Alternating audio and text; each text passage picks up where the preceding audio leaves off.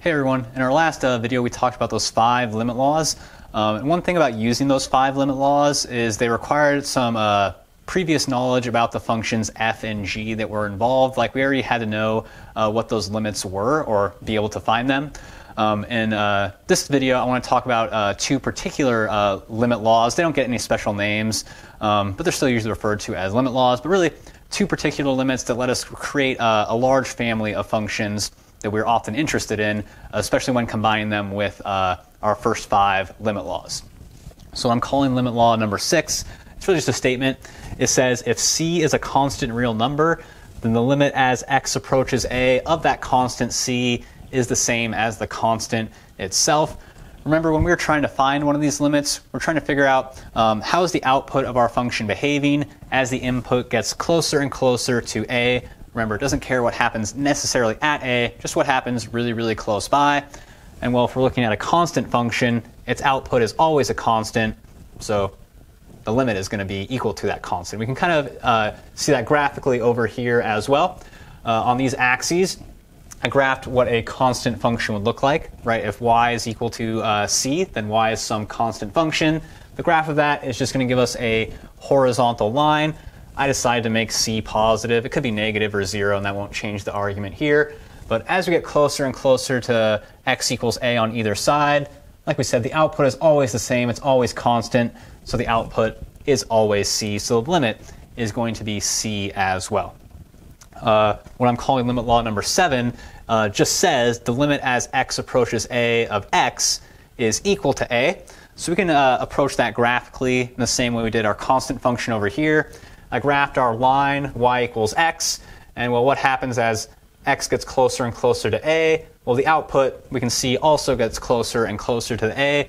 Another way I like to think about this limit, which is kind of funny, so our limit's describing how a function behaves as its input approaches a. Well, in this example, or this statement, our function is the same as the input, so this is asking us what happens to x as x approaches a. We just described what happens to x as x approaches a. We just said, well, x is approaching a. So as x approaches a, x approaches a. That's all that one's really saying.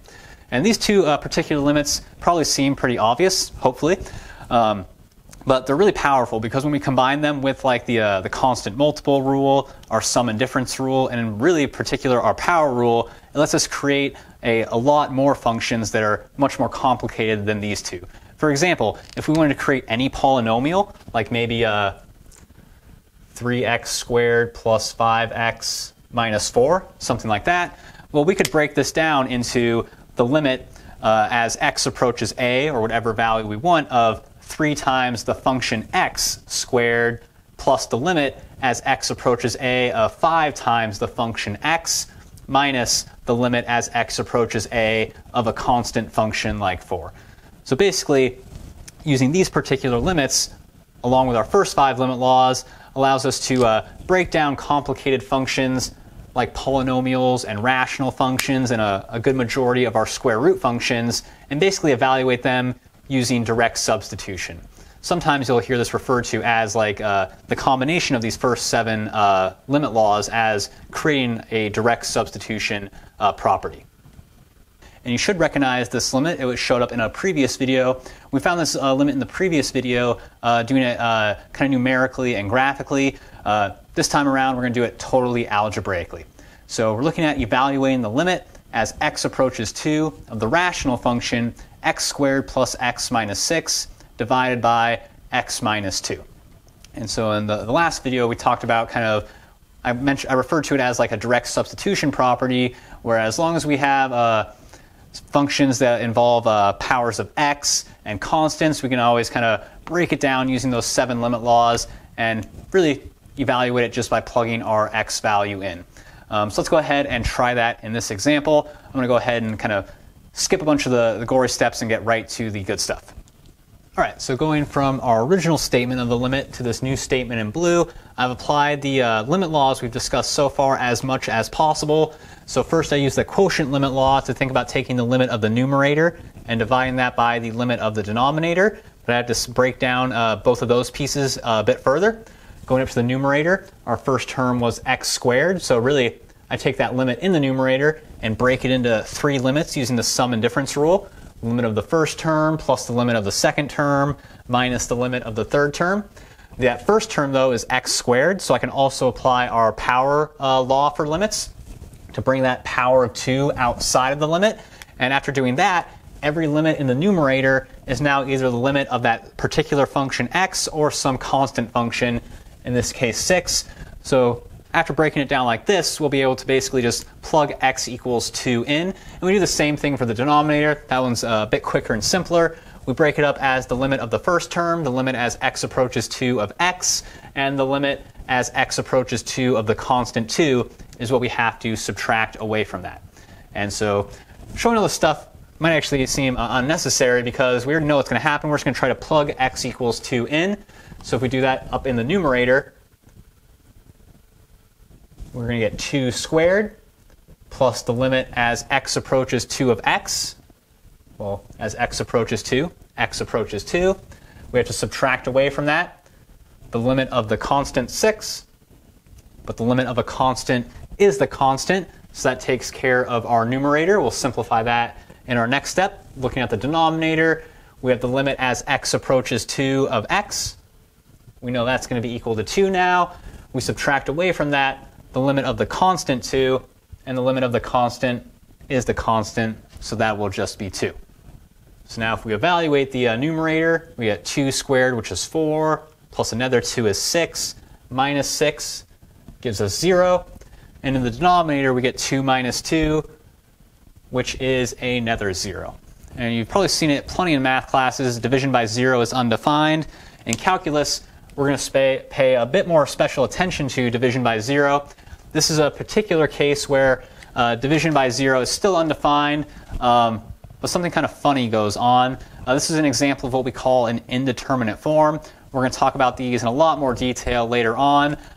For now, just know that when you run into an indeterminate form, and for now that's going to look like 0 over 0, we have to approach it a little bit more carefully. All right, so you may remember when we were working with this function and its limit in the earlier video, we simplified it. And that's what we actually want to do here. That is going to be the key to evaluating this function algebraically instead of numerically or graphically. And the way we simplified it was by factoring it and canceling a common factor. Remember, the numerator factored as x plus 3 times x minus 2. And the denominator is already factored. Maybe we'll just put that in a set of parentheses to see how it's going to simplify, or help us see how it's going to simplify. So let's see, we got x plus 3 times x minus 2 divided by x minus 2. Now we can cancel those common factors of x minus 2 out. And we're going to now write this as the limit as x approaches 2 of the function x plus 3. And so I want to pause here for a moment to make what I think is a very important point about the function we started with and the function we are now working with. The idea is these two functions algebraically are almost the same. They only differ in one little location. Right? No matter what x value you plug into this function or this function, the unsimplified version or the simplified version, you're always going to get the same output unless you plug in that limit value of 2. So what that means is these functions are exactly the same everywhere except at x equals 2. We're trying to find the limit of our function at x equals 2. But if you remember what I said in some of the previous videos, and I try to emphasize this a lot, the limit doesn't care what happens at the x value of interest. It only cares what happens really, really close by. And this is where that becomes really important because, well, these functions aren't the same function at x equals 2, but they're the same function everywhere else.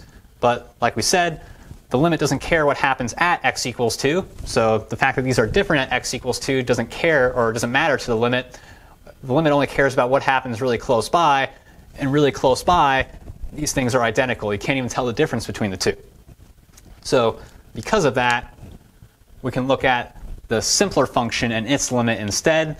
To find the limit as x approaches 2 of x plus 3, we could break it up and use the sum and difference rule, but we can kind of see where it's going. We're just going to plug in x equals 2.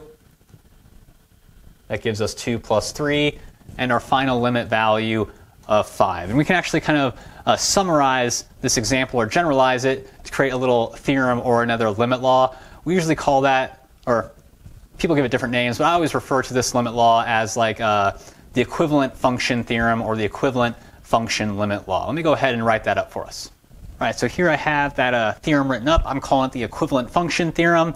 It says if you have two functions f and g that are equal everywhere, or equal for all x values except maybe one at x equals a, then the limit as x approaches a of our first function f is going to be equal to the limit as x approaches a of our second function g, provided this limit exists. And the idea of when we apply this equivalent function theorem is in an example like this one right here, where maybe one of these functions limits is much easier to find. Maybe we can actually find one of them by direct substitution. If that's the case and our equivalent function theorem applies, then we get the other limit for free.